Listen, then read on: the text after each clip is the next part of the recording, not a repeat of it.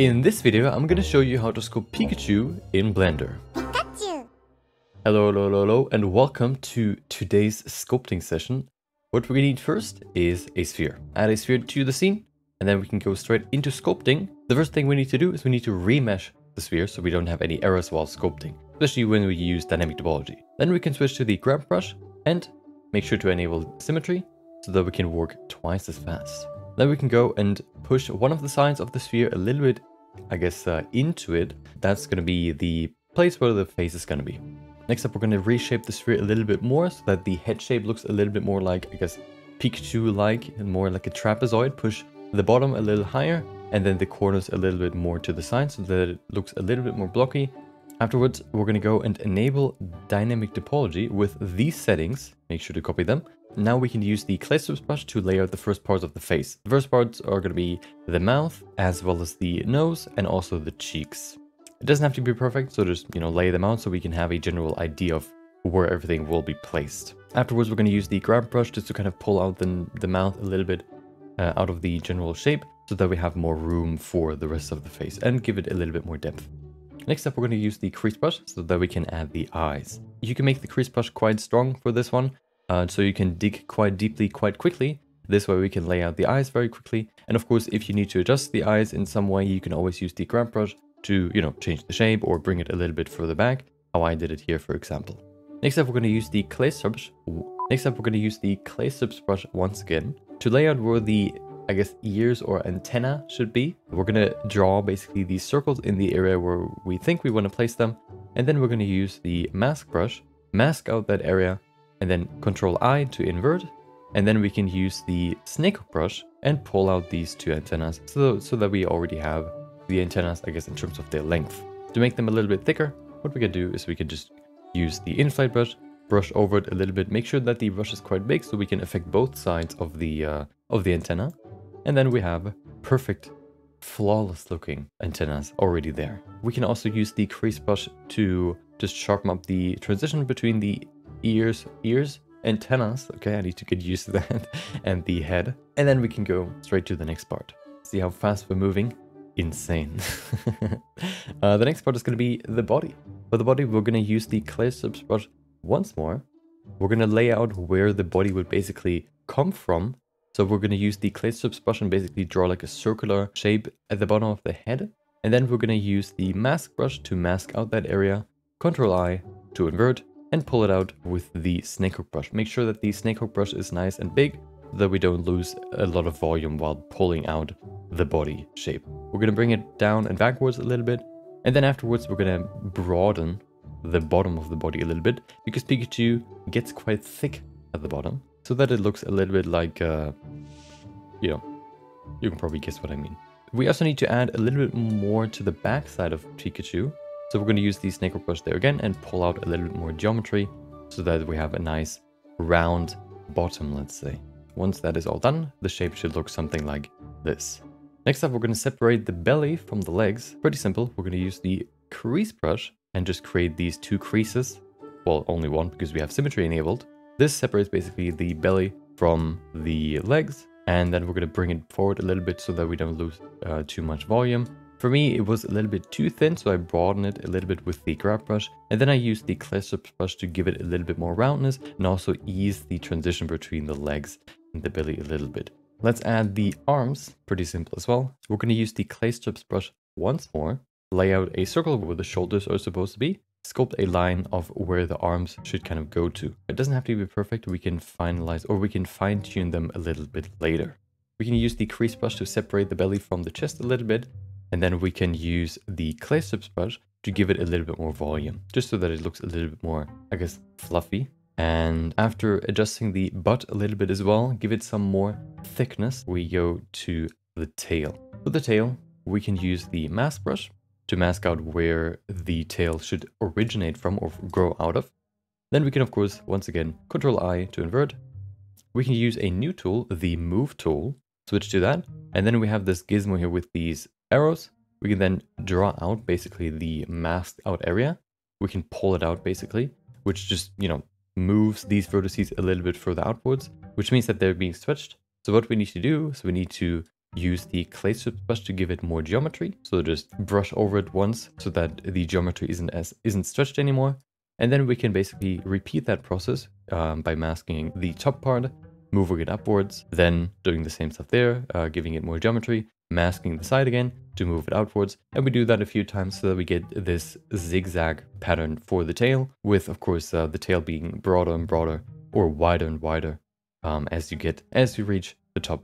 Once the shape of the tail is done, we can use the grab brush to add just a little bit of, I guess, imperfection into it to make it look a little bit more organic and natural. Also, if you notice that the tail loses some thickness at the end, you can use the inflate brush to just, brush over it a little bit and give it a little bit more thickness again. Make sure that you only use the inflate or grab brush. All the other brushes could lead to problems right now, which we're going to cover a little bit later. Afterwards, we're going to use the proximity mask function, hovering over the tip of the tail and then pressing Shift A and then moving the cursor all the way to the root of the tail so that we can select only the tail. And then afterwards we can use the mask brush to finalize the mask. And then I want to convert the mask area, basically the body, to a face set, because what we're going to use now is the pose tool. With the pose tool or pose brush, make sure that you use these settings. With these settings, you basically set the rotation point of the pose tool right where the transition from one facet to the other one is. Then we have to disable symmetry. Then we can go here to the root of the tail and then we can move it to the side. Make sure that the cursor is somewhere down there, otherwise it can lead to some weird rotations. To make the rotation a little bit more natural once more, I like to use the grab brush, change the fall off actually to linear, and then I can adjust the tail a little bit more so that it looks a little bit more like it's hanging over, looks a little bit more like it's actually soft. Once you're happy with the tail, we can go over to the legs. For the legs, what we need, of course, are 2 ankles. To do that, we use the clay strips brush once more, draw out where the ankle should originate from, of course, from the bottom of the body. And then we can use the mask brush once again, invert, and we can draw out the ankles. For me, the ankles were actually a little bit too far forward, so I brought them back a little bit with the grab brush, and then I selected like a ring at the bottom of the ankles. And then I used the snakehook brush, changed one setting in the snakehook brush, which is the magnify setting, which basically works against the inherent sort of volume loss that the snakehook brush has. And once you have that, you can basically just pull out the feet from this little stump. Once we have the general length, we can go to the bottom and adjust the shape of the foot so that it looks a little bit more, I guess, foot-like. There you go. We can also use the clay strips brush and the crease brush to just add a little bit more shape and add the toes already into the feet. It doesn't have to be perfect. We're still in the blockout phase. So if if it doesn't look perfect right now, you don't have to worry. Now that we have all the pieces that we need for the sculpt, we can now go into the adjustment stage, which means if you have anything that you think should look a little different, you can do that now before we go deeper into the refinement stage.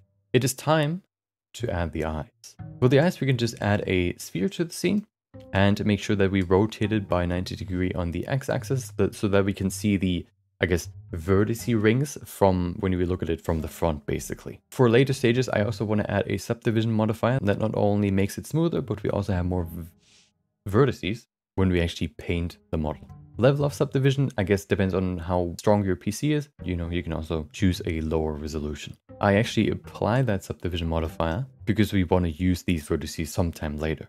Afterwards, I'm going to add a mirror modifier to the eye and use the sculpt as the mirror object so that I can place the eyes on both sides perfectly symmetrical. I make sure that the eyes in terms of size are a little bit bigger than the eye hole, and the pivot point, the little orange dot in the middle of the sphere, should be in the middle of the eye hole, basically the visible part of the eye.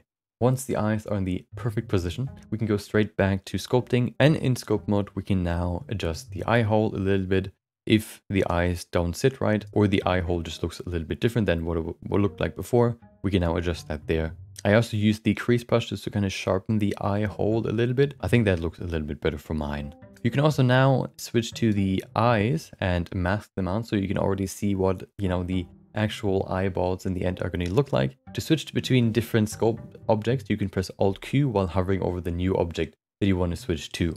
Let's add a little bit more character into it. We can just select one of the antenna and mask it out. Keep in mind with the post brush, if you have converted your mask to a face set, to use the rotation origin face set, the one that we've set in the beginning, If you haven't, then you should use Topology. Otherwise it can lead to some weird rotation point origins, I guess. Yeah, so always keep that in mind. Then we can use the post brush to make the post brush long enough so that the axis, the little line, basically goes all the way to the root of the ear.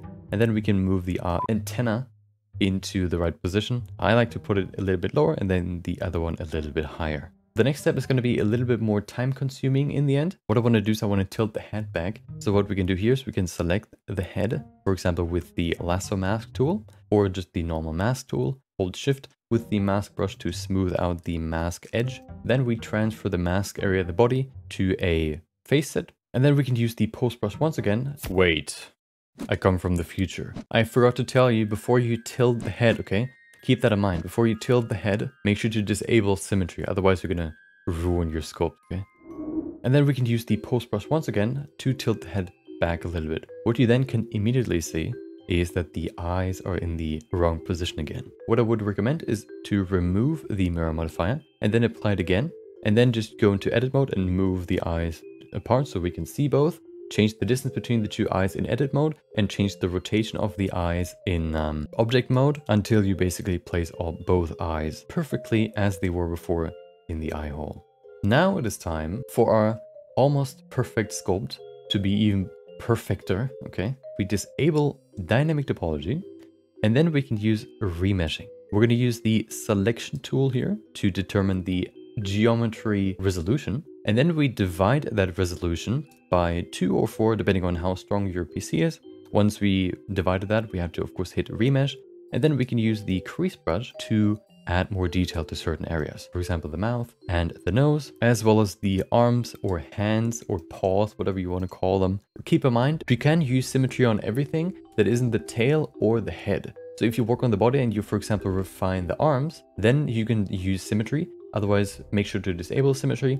This way you can work a little bit faster. I forgot to actually enable symmetry, which is why I had to sculpt the hands twice. After you've fully refined your sculpt, we can then use the smooth brush and smooth out all the rough areas to make it just a little bit smoother. This way we can get rid of the sort of geometric look that we usually get when we sculpt in Blender. But that already has a problem. Pikachu now looks like it's naked, I guess, or just a little bit too smooth in general. So what we need to do is we need to bring back the fur. We can use the clay strips brush. We set it to a low strength, and then we basically just brush the fur back on the surface. It creates these nice lines on the surface, which looks already like fur. So all we have to do now is basically follow the flow of the fur that we kind of imagine, or that we can maybe even see. It's not going to change the volume that much. It's only really there to add a little bit more detail to the surface. Before you get to the tail, there's one thing that I want to mention though. Make sure to go to the Advanced tab and enable front faces only. Otherwise, you can run into these weird artifact problems,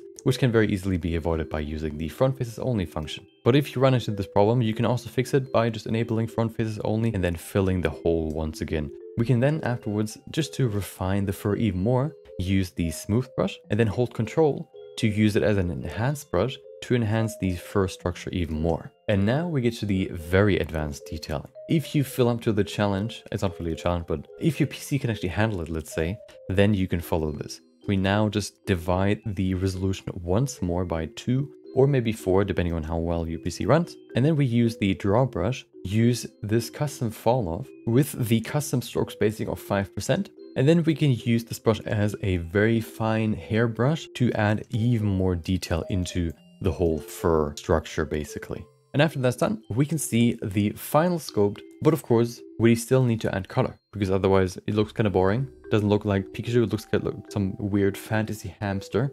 So let's add some color into it.